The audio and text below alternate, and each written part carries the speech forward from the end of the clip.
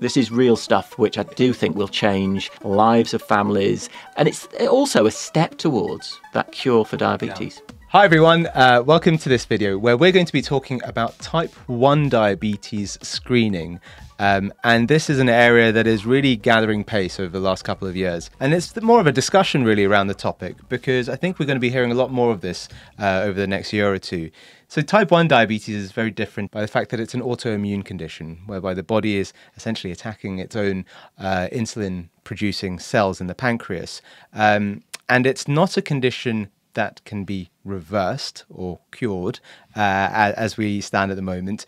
And so therein lies a difference with type 2 diabetes, which tends to be more related to lifestyle factors and has a reversibility to it as well for certain people. And so type 1 as a diagnosis, which tends to be diagnosed either in childhood or young adult life, can have a massive impact on the person, can't it? You're absolutely right. And of course, it's not just childhood and adolescence. That's certainly much more common if you're developing diabetes, that it's going to be the case. And in many ways, that's easier to pick up clinically. But as people get older, they still can develop type 1 diabetes. So it's a common clinical conundrum. There are unfortunately some really sad tales where it's not been picked up in a child, indeed, where because it can be difficult sometimes to pick up some of the symptoms of type 1 diabetes, particularly if an inexperienced person is managing it. And so it's an important condition to get right, because if you don't get it right, they present with a life-threatening condition, that is diabetic ketoacidosis. And so it can end up on ITU, and as I said, and unfortunately some people die from this condition. And even simple things, we often talk about SGLT2 inhibitors.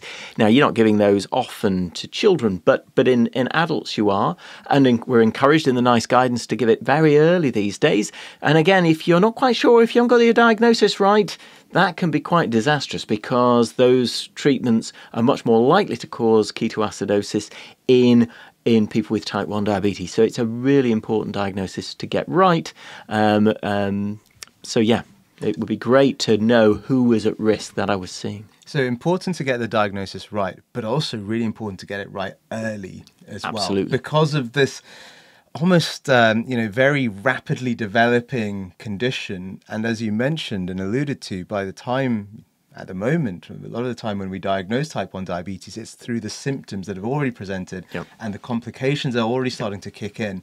And it becomes quite an overwhelming scenario for the person living with it and their family as well. No, I think your point is, you speak to anybody with type 1 diabetes, they are traumatized at that diagnosis almost invariably, because it is quite a traumatic event. You go into a clinic, or you might be going into A&E, but then you're suddenly whisked into hospital as an inpatient. You're started on insulin almost, well, from day one, because you need it at that point, because it's a late diagnosis. If we compared that with other conditions, you would consider this as a late diagnosis, particularly as we know the processes start sometime before then. Yeah.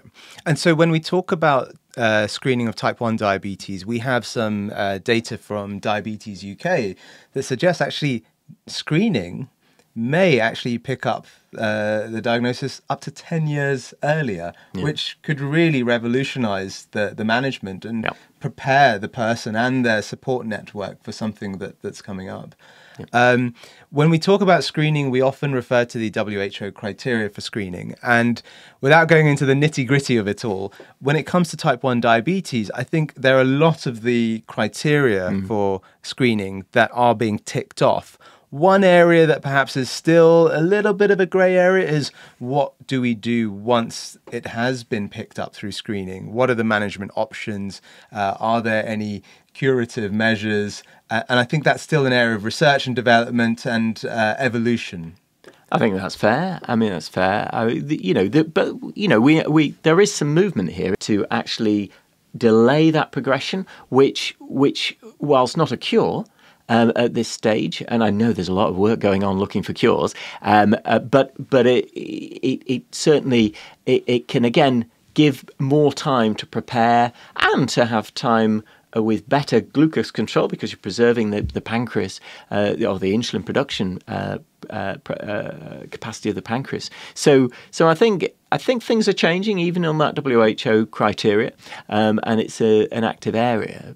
But I suppose it's if there's a genetic test, then I mean who we testing? I mean it's who's at risk? Exactly, and who is at risk? Well, obviously the easy answer to that are family members of people who have type 1 diabetes.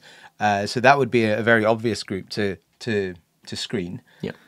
Beyond that, I'm not sure actually. Where do you see screening going in terms of, is it just an open to everyone? Does everyone in a pediatric clinic get screening? I think in an ideal world, because let's face it, there are more genetic conditions than just type 1 diabetes. So I think there's a potential opportunity because all patients, certainly in the UK, will all have a heel prick. I had a heel prick when I was a baby, a long time ago, but and everybody does now, and that's traditionally been picking up certain conditions, underactive thyroid gland or PKU, and these, but we're rolling out cystic fibrosis screening. Yeah.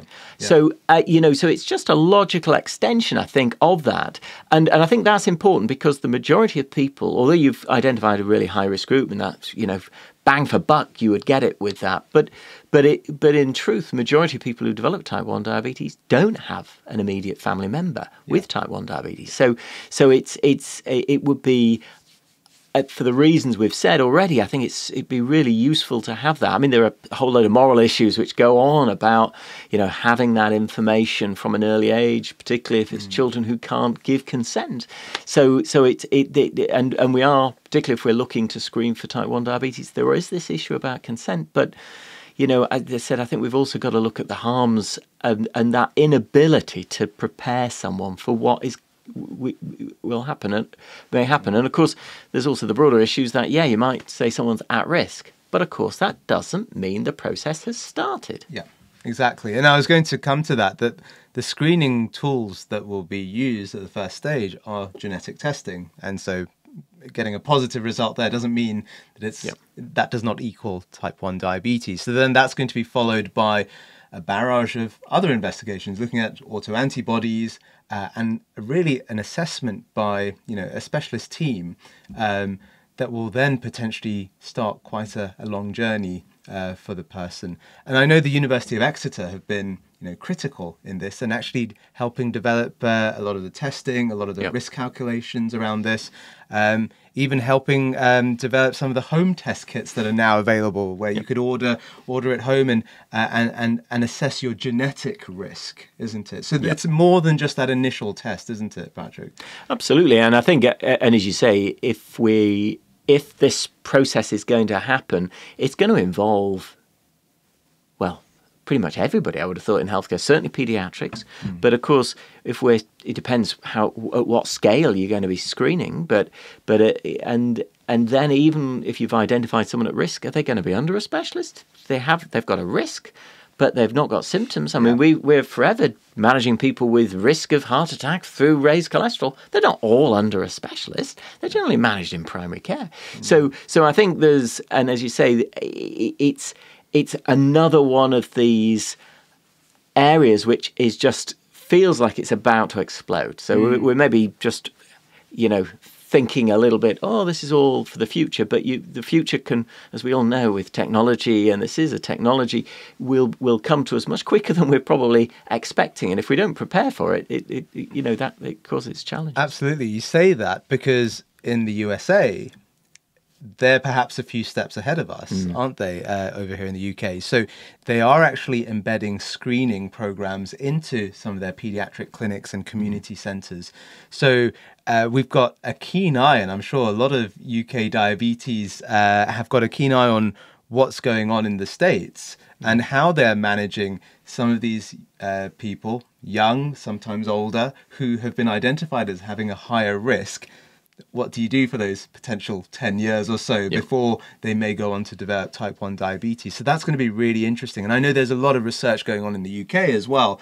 Again, at University of Exeter being one of the driving forces behind that to understand and analyze people who are being tested for their risk of type 1 diabetes, and then potentially being involved in management programs to address that. No, I think it's a really interesting from a science perspective, but as I said, for having looked after many people with type 1 diabetes, you just have a chat about their journey, and it's not always a happy tale.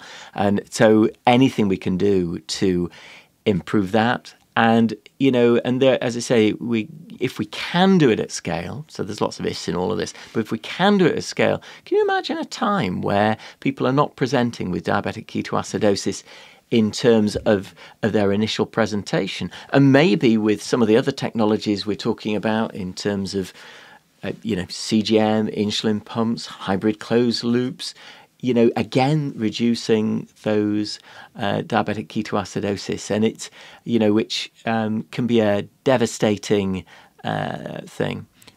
Although it leads on to my one little thing I was really good at when I was a junior doctor was my nose. I could sniff out the ketones in diabetic ketoacidosis. I was like a sniffer dog for this, and I've carried on trying to sniff out good evidence. And I think this is real stuff, which I do think will change lives of families, and really, and it's also a step towards that cure for diabetes. Yeah, absolutely. So it's one of those scenarios where we've got screening available now. Now we've really got to make a move with the management, and that really opens the door for the pharmaceutical industry and research really to drive into that. So there's a lot of hope, and I know that's something that you always focus on quite importantly in diabetes, and especially with type 1 diabetes. This really does feel like it's a moment, doesn't it? I do.